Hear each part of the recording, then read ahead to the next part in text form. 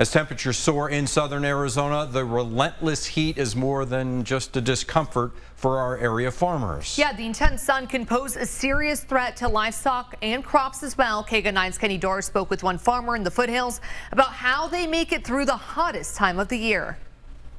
The work on a farm never quite stops, and unlike other parts of the country, the dry landscape and the sweltering heat make it a bit more challenging here in southern Arizona. But despite that, and as cliche as it might sound, farmers here at Felicia's farm tell me water is the key to a successful summer.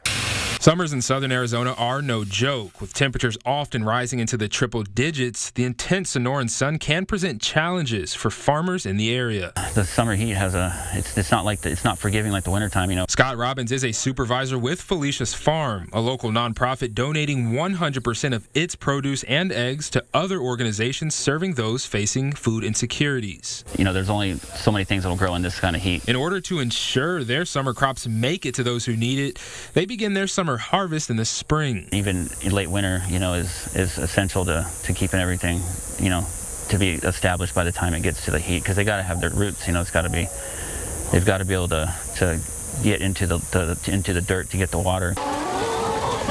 When it comes to their livestock consisting of chickens, horses, and goats, Robin says just like humans, a little shade and a lot of water goes a long way. Water is the key. I mean, if you don't have water, you're not going to grow nothing, you know. The water is what brings life. Reporting from Felicia's Farm on the north side, Kenny Dorr, KGUN 9.